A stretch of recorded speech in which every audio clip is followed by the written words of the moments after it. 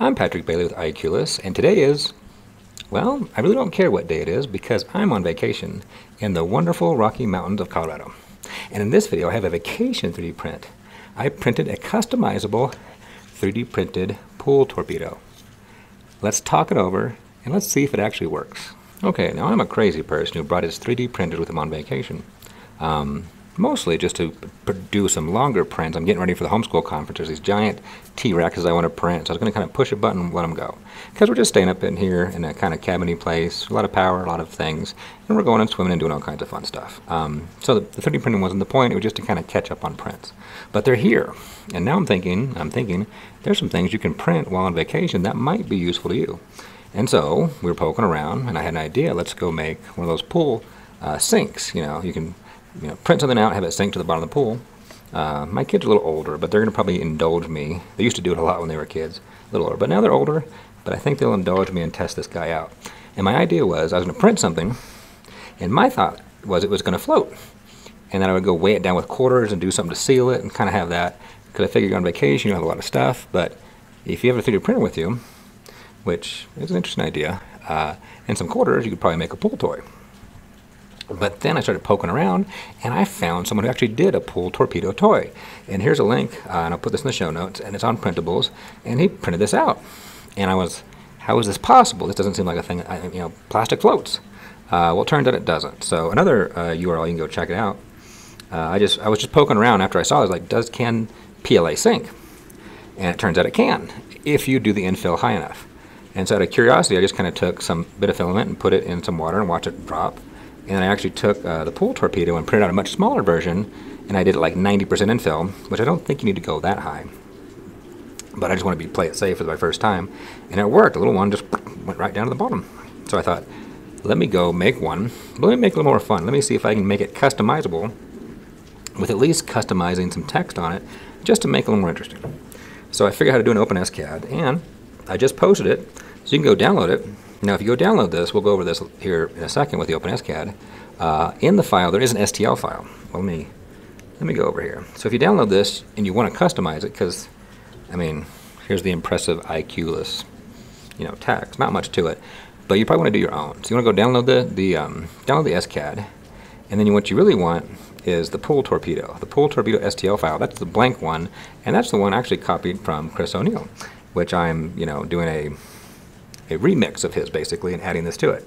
So you need the SCAD and that in the same folder, and then you can open the SCAD and start fiddling with it. Okay, so here's the OpenSCAD. Boom. So if you download it and you run it, you'll see, and just a preview render, it's not going to look that good. You're just going to have that. Let me go run a real render, and you just see the IQless show it pretty good.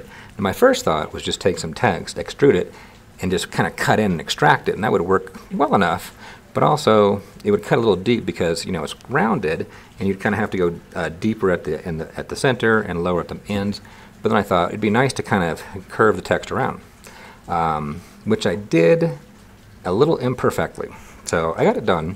It's working. So the idea is in OpenSCAD, you bring in the torpedo, and then you do have the text on the side. But then what you do is you make a smaller torpedo, like I think I'm doing 93% of the size, so shrunk in just a little bit, and you use that torpedo, the smaller one, to cut the text. And so when you cut that text, the text now is rounded on the end, and then once you have that rounded, then you take that text and again cut it in the actual one. So it's kind of like cutting the circle out. So this might take a little while to render, so we'll let it render, and we'll probably cut different parts of the video because I want to show kind of how it works. Okay, there we go. So you can see there's the IQless, and it's not perfectly wrapped around, but you can see I just have it just kind of going in a little bit. So with that, first of all, if you want to change it yourself, all you got to do here is here's the name IQless, and if you want to make a Billy one, you just do Billy, hit that, and you can see there's the Billy, and if I rendered it, it would look a lot nicer. But with that, let's see if we can show everything. So if you go, so here's the original torpedo, so I'm going to remove that real quickly. And remove this difference. And so here we have the text. The text is just on its side, extruded, rotated up, kind of in the right position. And of course, you could change the text. You could use different fonts. That's up to you. Also, I think you could probably do the same concept with an SVG file and kind of extrude it and make some kind of icon there and do really cool stuff. But here, if I Well, actually, let me remove all this too. Boom, boom. Remove everything. So if I just run that, you can see there's Billy. And the idea is I'm going to remove that. But if I do that, you can see it's all straight like I mentioned. But if I go bring in a slightly smaller torpedo, see how that intersects? And my idea is I'm going to cut that Billy off right there. So if we do a difference, we'll see how that shows up. Boom. Okay, not perfect, but maybe I can do a full render. And we'll let that run. And there you go. Now we got that arc, right? So now I want to remove that. So that's actually cutting in a little bit on that arc, and I could do that. But, oh, you know what? This could be done better. I actually could have, there's some better ways to do this. This is imperfect, but there's always more than one way to skin a cat. But now that I see this, I can think of another way. But this works, this works.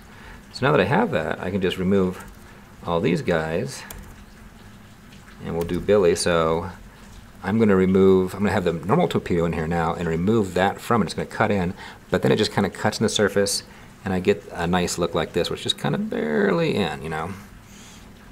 So let's go do that. We can see we have Billy, and we'll run it again, and hopefully it works just fine. Okay, there we go. There's the Billy.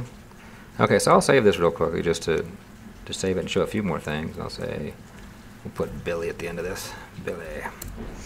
Okay, so now let's bring it into a slicer. Just to show you, I'm actually not going to really slice this one. Okay, now we got that. Okay, so we got that in the slicer. And also I made the size of this compatible with a Prusa Mini, so it's not taller than a Prusa Mini. And it's a pretty good size. I think it's a good size for a pool toy. I think the original one was a little bit bigger than that, but we downsized. We're downsizing here. But now if you do this, there's no need to go refinement. Usually I do 0.15, that's my typical go-to because that's generic. 0.15 quality, that's what I like to do.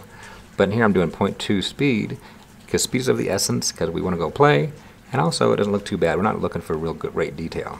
So go Prusa Mini, and then go up to, I did 90%. I don't know if you need to go that high, and we'll see how fast it sinks. Maybe later on I'll do another experiment, do a 70% and see how well it goes. But also you can see down here I got those fins, so you need a brim. Click on that brim.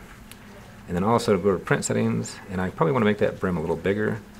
In fact, I think I went to 10. So print settings, skirt and brim width, 10. And then re-render that. And then we should see that's a nice brim. It's going to hold real well. And 6 hours and 7 minutes. And that's about what time it took. I'll go over the numbers on this, but this took about 6 hours of print. And I like it. So with that, let's go test it out and see if it actually works. Okay, so now here we are poolside to test this thing out. And as a side note, if you're vacationing in Colorado in the mountains, it is really nice to be in the hot tub outside, and I got some out here when it's snowing. It's kind of nice. But with that, we got a pool outside. It's heated. My son has volunteered to help. So we're going to see how well this goes, if it sinks or not. Okay, you ready? Okay, let's see how bad it sinks. Yeah, that looked good. Oh, it's coming back up. Oh. Ah! It sinks, but it's coming back up at 90%. Oh, maybe there's a little difference between chlorine water and regular water, maybe, huh? Maybe back to the drum. Maybe we need more than 90%. It's floating back up. It's floating back up. Okay. Huh. Okay, back to the drawing board, but it's probably still a fun toy, but maybe I need to go more dense. Maybe just in regular water we were okay, but now we're chlorinated and all that fun stuff. Thanks, Corbin. We'll go try out, well, maybe I'll try out some more intensity, I don't know, but we'll see, we'll see. Okay, so I came up here. This is the one I printed before, which is the original one, not the customized one. And I think I did about 40% size, 90% in film. And this was my test. And if we go over here in this bucket of water,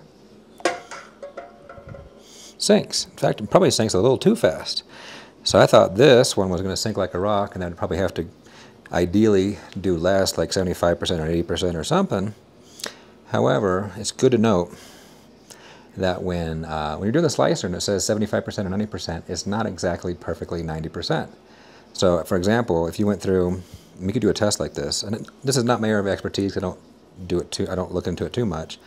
But if I change my nozzle to 0.25 instead of 90%, it's going to do the exact same lines as if as a 0.4 nozzle. So there's going to be more space. So 90% does not actually mean exactly 90% full. But so as a result, that one is obviously more dense than this one, because if we take this one, it's floating. So it's one of those things when you double the size or make it bigger, it's not necessarily exactly the same density. So I think what I'm going to do is I'll go through this one, and I think I'll try it again. We'll try to print it 100% and see what happens. And even 100% doesn't really actually mean solid. Pretty near solid. We'll see, but it's been fun. So with that, let's go over some numbers, a little bit last bit numbers to go over this. So I didn't bring every piece of equipment I'd like to have brought on my trip, so I don't have things that I am doing a time lapse right now, my T-Rex, but it's focused on that and not this. So some of these will be estimates and some of them are real. So, and I kind of have to go off the numbers on the slicer as best I can. So with this guy, it took 6 hours and 10 minutes to print. I'm not sure how much electricity it takes because I couldn't film it all, but we know it doesn't take too much. And it weighs, and this is an estimate because I don't have my scale with me, about 0.108 kilograms based on what the slicer's telling me. And at $20 per kilogram comes out to $2.16. So all in, $2.50, which I think is, I'm pretty close to that number. So I think we're right on that. So now, man, this floats, amazing. Just barely though. So I think one of my next things is going to be kind of redo this, do 100%, and see what I can see. So, or, you know, another thing that might work is just making this smaller. Maybe I'll try both. So let me try 100%, see what happens. If I don't have much success with that, I bet you if I make this 80% of its size, those lines will be closer potentially, and it'll be more dense. Just like the one that's 50% size, it's dense and it just works just fine. A lot of things to think about. But with that, let's wrap this up with a reminder that 3D printing is an adventure that you're on. You can develop your skills and knowledge and take this in so many ways. You can make a business out of this. You can teach others. And you can make some amazing designs. And sometimes you have to do some redesigns. So, design it, engineer it. This double-sized T-Rex I'm working on is going well. I'm about 65 minutes from having the lower jaw complete. And it's looking good and holding onto the plate really well. I was worried it would break off at some point. I'm just paranoid. If all goes well with it, I will swap out to a 0.8mm nozzle and try a much larger layer height to see if I can seriously cut the time down, as I would like to bring a few of them to the homeschool conference. Well, we'll see how it all turns out.